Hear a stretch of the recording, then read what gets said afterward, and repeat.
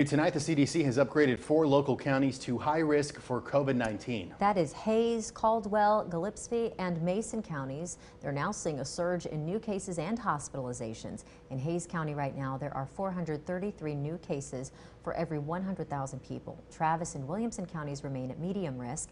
We spoke to a UT modeler today about the surge in COVID cases and how long this latest wave could last.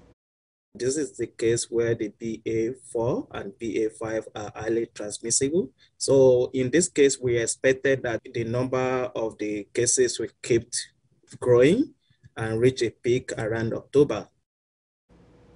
And they also say the more optimistic scenario shows a peak in mid-August. Meanwhile, 74% of the state's population now lives in a county rated high risk, including Houston, Dallas, Fort Worth, and San Antonio.